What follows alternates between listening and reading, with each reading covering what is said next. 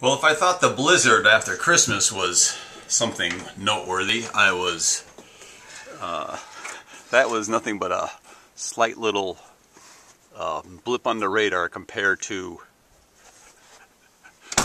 this. Look at this trench here, which has got to be about 3 feet deep, and I shoveled this twice already. It's got to be 3 feet.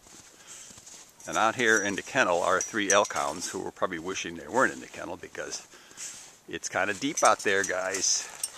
Huh? What do you think? Not a lot of room. Want to change your mind, Obi? That's Obi. He says, I like the snow. Snow's fun. What about you guys? Lynx and Jinx. They've just moved the kennel out here into the backyard where they did. They got a little. Yeah, that's it. No. What do you think, Obi? What do you think? What do you think, buddy? Jinx? Not much room to maneuver, is there?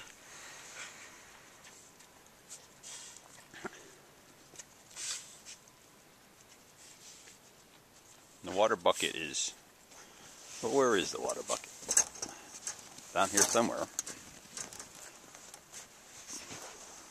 Down here. I can take care of that. You want some water, buddy? That's what you want. You come all the way out here for some water? What do you think? What do you think there? Lynx. Jinx. Hey, don't eat snow. Yeah. Okay, let me get you some water, guys. We'll be right back. Hey! Where are you going?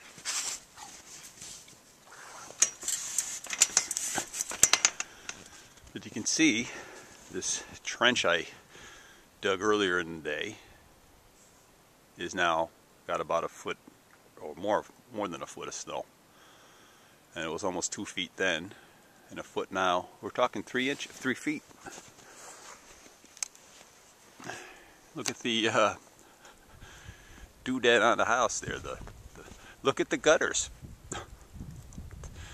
Hope the roof doesn't come. The chimney is almost gone. This is crazy. This is the worst I've ever seen it.